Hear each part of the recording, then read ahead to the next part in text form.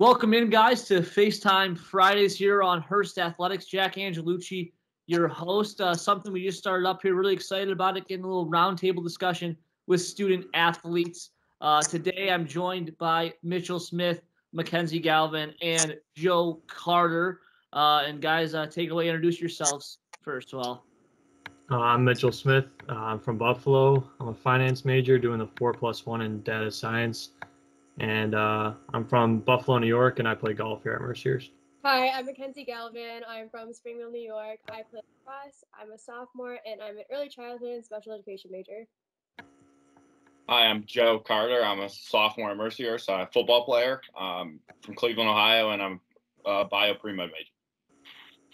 So, guys, just to start off here, obviously this whole situation with COVID-19, something that, no one really saw coming. And especially in the world of athletics, something that everyone's kind of have to adjust to. So just starting off, how have you guys kind of adjusted to being at home, not being able to be with your teams as much, and adjusting to like academics in the remote setting? McKenzie, you can go ahead and start if you want. So my team, we've been doing a lot of TikToks together, just to try and keep us all laughing and stuff. But on a more serious note, we've also been sending each other workouts to try and compete against each other, which I think is really fun.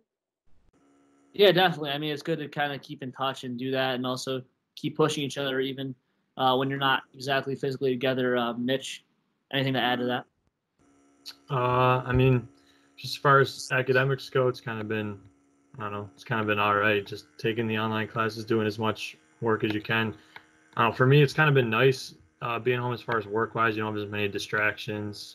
You don't have all your buddies to hang out with because of the whole quarantine thing. So as far as on the academic side, I think it's been an adjustment, but I think everybody's adjusting pretty well. Definitely. Anything to add?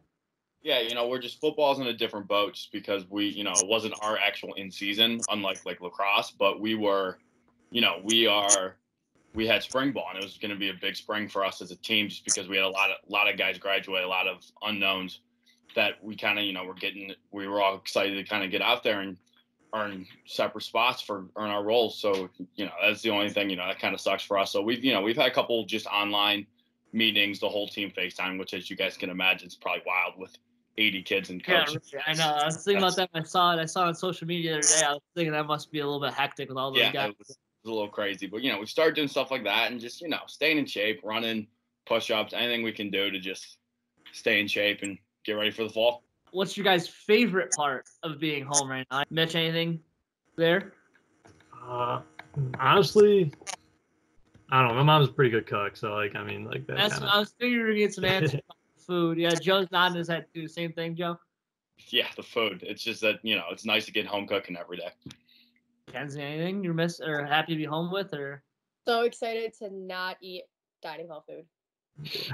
All right, so the food obviously is the big draw, I guess, to coming back home. All right, but yeah, I mean, Joe, you touched on it a little bit about how you guys are in a different boat than Mitch and McKenzie are, with them being in season, you guys out of season. So I'll start off with Mitch and McKenzie. What was your initial reaction, really, finding out about the season being canceled? And I know, McKenzie, you guys had a pretty solid start to your season, going 3-1 on the year, nationally ranked. Just talk about how quickly that evaporates and what the whole team's reaction was to that. Well, so we knew going into our last practice that we were probably going to end soon, or at least postpone for a little while. And we started practice off normal. We started warming up, and then we went on, and our assistant was like, all right, guys, we're going to play kickball. And if you guys know our coach, we are always working hard in practice. We never have a day off, a break, or anything like that. So we knew that was kind of the time that we were oh, this is kind of real. Something's definitely going to happen. Things are definitely going to be changing. And then after that, we all went to the locker room, and it was just silent for an hour. We all just sat there, practice ended early. We just sat there we all wanted to be together. Not a lot was said. It was just a general just thing that we wanted to be all together, and just knowing that we were all in the same room together was better than anything else at that point. Right. Mitch? It was for the golf team. It was kind of crazy because coming off spring break, then we had our trip to North Carolina at Pinehurst, so we left for that, and we got our 2 practice rounds in, and then at the end of our second practice round, we got word that the tournament was canceled, and then within 48 hours of our tournament getting canceled, our season got canceled, and then school basically got canceled. So it was a lot in a short time frame, but I don't know, I think it stinks because our season was just starting, just like McKenzie, and I don't know, it was kind of, we knew we had a good team going into this spring season. We knew we had a good shot at nationals. We were losing 1 senior next year, a good player, and so we figured we want to try to get the nationals for him for a coach, but obviously didn't turn out that way. But I think everybody's been taking it all right. It was kind of hard at first, but everybody's adjusting and getting ready to get some golf in the summer. Yeah, no, I think one of the things that I saw in both of you guys talking about the whole reaction is just how quick it happens. You know, it was only about a little over 2 weeks ago. It feels like it was 2 months ago, honestly. Just how quick. But this whole, and then at the same time too, like time just passing slowly with everything developing and everything. But yeah, in that sense, you know, things kind of move pretty quickly. And then Joe, one thing to turn to you, you mentioned spring ball.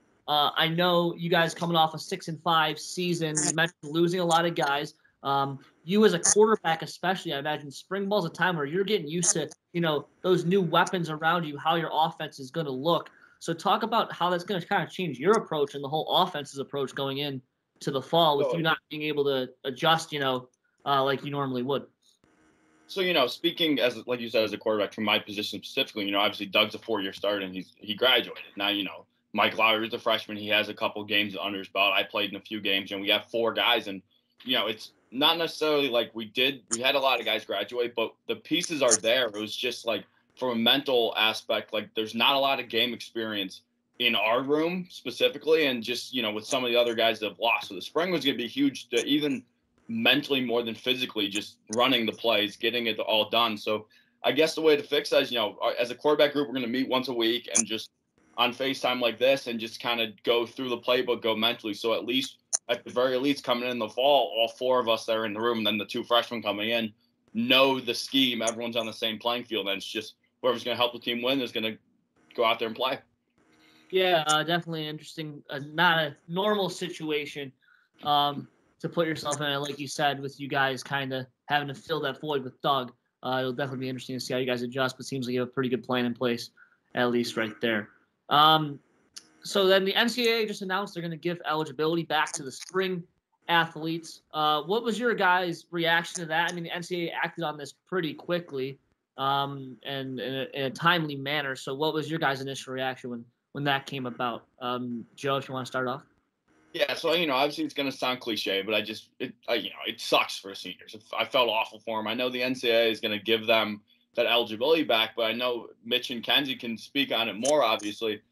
There's girls and guys that have jobs set up, have grad schools set up where they can't go use that eligibility anyway, either way, and then they just, you know, they never got to finish, never got to play in their last season. Yeah, right. And you two, either one want to add? Okay. I just think that, like, they're trying to give us time back, but it's time that's already lost. Joe kind of already said it, but, like, it's people already have plans. Like, their lives have to move on. I don't know where I'm going to be in, like, 2 years, and, like, I don't know if I'm going to even, like, use it or whatever, but I don't know. I just think that it's something that they're trying to replace that's irreplaceable. I would agree with both those statements, but I mean, I'm kind of in a different boat. Doing the 4+1 program, I do have a 5th year, so it will be kind of nice to be able to play all 5 years essentially, even though I lost out on this spring season. But just being able to compete and play my 5th year and get that full year back is kind of nice from my viewpoint. Yeah, and then the NCAA announcing that they'll do the same for all divisions, Division 1, Division 2, Division 3. So something to definitely keep an eye on in the future and see how people decide to use that eligibility. The amount of people that use it, like you said, McKenzie, you don't know where you're going to be, still up in the air to see how that kind of plays out over the next couple of years. Just to kind of close things out, figured we do some rapid fire. Question number 1. Joe, I know I'm putting you in a tough spot. You're off the bat. I have to go first here, but I think you'll be able to handle the pressure. So, question number 1: what made you choose Mercyhurst?